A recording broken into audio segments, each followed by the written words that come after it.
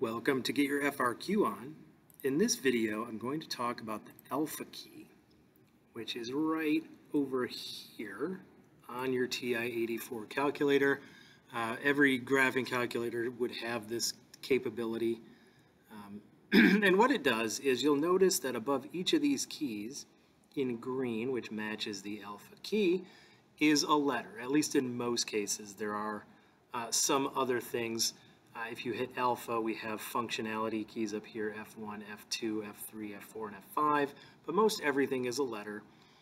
We do have a fraction key right here. All right, if we hit alpha and then our variable key, we will get a fraction. And there are some others. If we're going to be using text, where we might be using letters, we do have quotes down here. If we hit alpha plus, we'll get quotes. Over 0, we have a space. Over the decimal point, we have a colon. Over the negative sign, we have a question mark. And so really this is for dealing with textual entry. And what you might use that for is, let's say that we're finding the slope of a line or something. All right, so let's say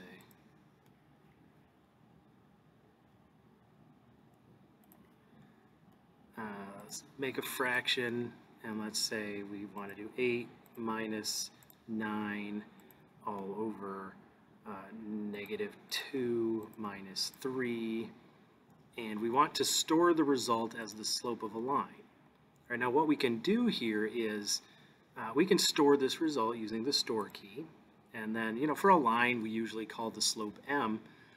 So if I hit alpha and then m, this will take that value and store it into the variable called m, and then I can use whatever that slope is later on. So let's say I hit enter, it turns out to be 1/5.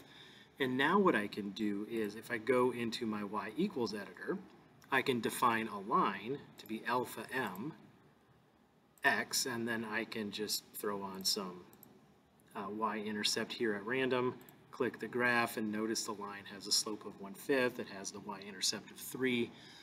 So we can get to the alpha functions of these keys by clicking the alpha button. And then there is one other thing that the alpha key can do.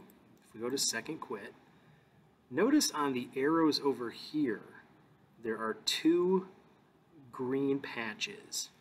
One on the up arrow, one on the down arrow.